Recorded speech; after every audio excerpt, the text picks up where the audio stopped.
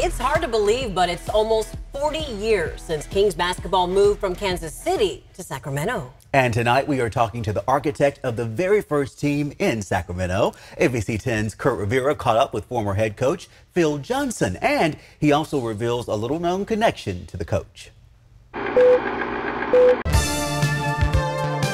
October 1985. Take On Me is the #1 song. Back to the Future is the year's biggest movie.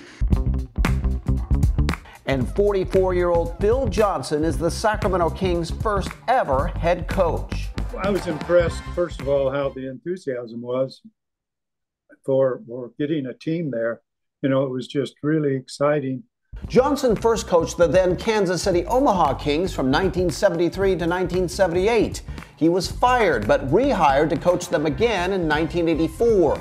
In 1985, I happened to be a young college intern, yes, that's me, at another TV station in Sacramento when I was told to pick up the new Kings basketball coach at a hotel for his very first media interview.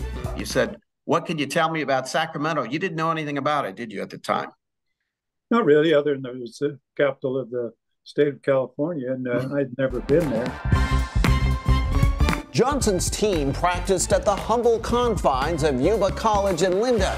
At the same time, the Kings' future home, Arco Arena, was still being built. We had Reggie Theus and Eddie Johnson and LaSalle Thompson.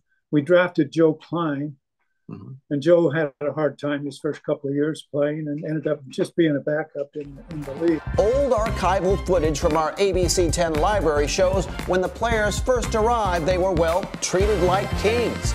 There was lots of excitement in the city. It's a great thing for Sacramento. This is just the beginning. I'm excited, really excited. I hope to see Sacramento's future. And the future was good in Johnson's first year in Sacramento, taking the Kings to the playoffs. They didn't make it past the first round, and things, well, went downhill from there. We had some good players that we decided we could upgrade, but in hindsight, it was wrong moves, bottom line. We didn't improve our team, we got worse. After an 11-32 start in the second year, Johnson was fired again, but went on to coach the Utah Jazz as an assistant coach from 1988 to 2011. While there, he was named the NBA's top assistant 4 times. He retired in 2011. Coach Johnson says the single biggest impact since he left coaching over a dozen years ago is this: the three. Emergence of the three-point shot is just, and the spacing of the floor because of that, it makes it very difficult to defend teams. And yes, he closely follows today's Sacramento Kings. They've got an excellent roster.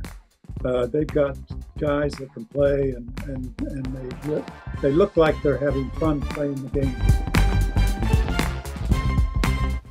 I think Kurt had fun with that one, huh? So good. So good. Coach Johnson says he still stays in contact with a lot of the players he coached. Yeah, he is now 81 years old and lives with his wife in Salt Lake City.